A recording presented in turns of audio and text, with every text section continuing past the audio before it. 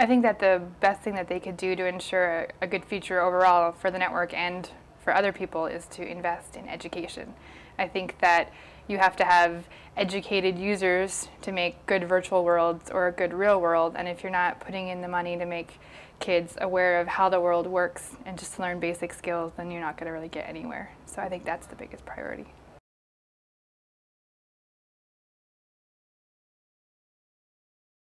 My most fervent wish for the future of network technology is that it just serves the people to better meet our needs. I think that technology is useless unless it helps people, because I don't know anyone who wishes that technology advanced in and of itself. It's just really a tool for humans to achieve their needs. And I think that there's all different levels of needs and that technology changes. I think that there's people at the bottom of the hierarchy and they just need shelter and security and food, and I think technology has helped a lot of people reach that level, but not everyone yet.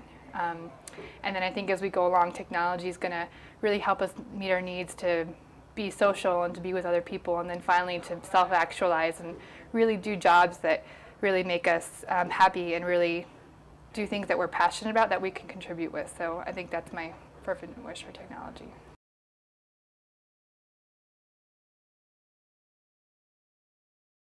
I don't have that many fears for the technology world.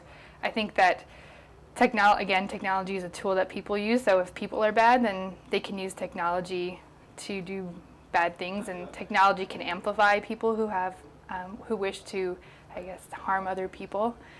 But I'm not really scared about any particular development. Maybe, you know, I think the more technology we use without much foresight, we can, you know, make bigger problems with global warming and possibly like nuclear proliferation. But I think in general, people are good and that we're going to be able to overcome those problems.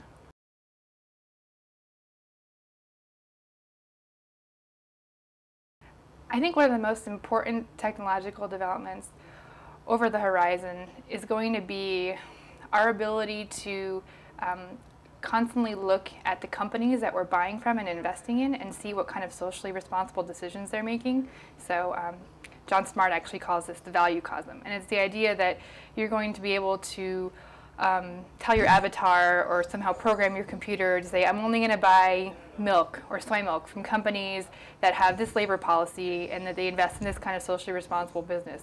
And I think right now people invest in companies or support companies that do or that don't contribute beneficially to the world because they're either too lazy or it's too hard. They don't even publish that kind of information. So I think once that information becomes ubiquitous and we have access to it, I think that we'll be able to change the world with our money and with our buying power and our investing decisions. I'm really excited about that.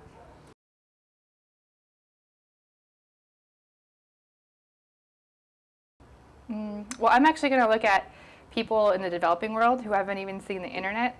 I think that probably the most interesting or the biggest technological change that's going to happen is when kind of the 3 billion or 4 billion or 5 billion people who don't have access to almost any electronic technology are going to get wireless, satellite, internet, laptop computers for $100. There's some fascinating companies and nonprofits developing like the $100 laptop project, and I think when those people come online and have access to education, then I think the whole world's going to change.